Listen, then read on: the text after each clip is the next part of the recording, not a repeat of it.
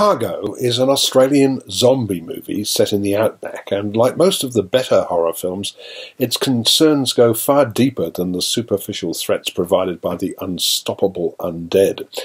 The film seeks to be seen as a metaphor for, among other things, the destruction of the environment and a deep-rooted fear of foreigners and a foreign invasion.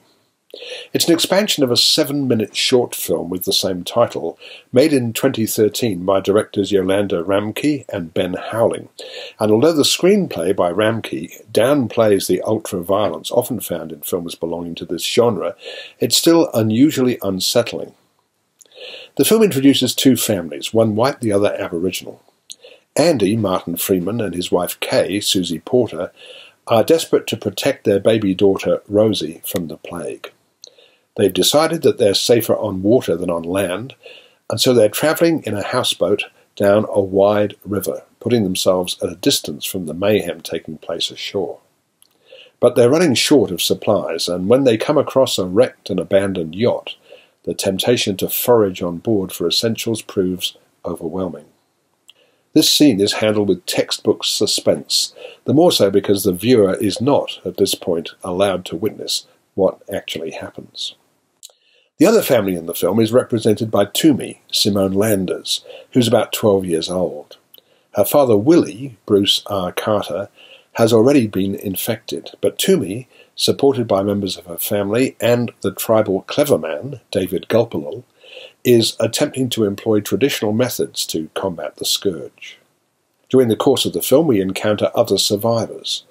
The most notable of these is Vic, Anthony Hayes, who was working in the fracking industry before the advent of the plague. Together with the traumatized Lorraine, Karen Pistorius, his unwilling partner, Vic has devised a brutally novel method of warding off the virals, a method that evokes the treatment of some white settlers towards Aboriginal people in times gone by. Although mild in comparison with many American or even European horror films, Cargo still contains confronting scenes.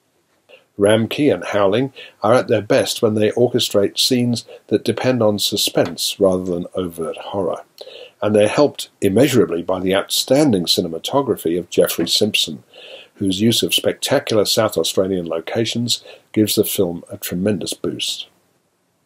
Cargo, in common with the best zombie films, is not really about voracious bloodsuckers. It's more about the degradation of the environment, racism, the importance of family.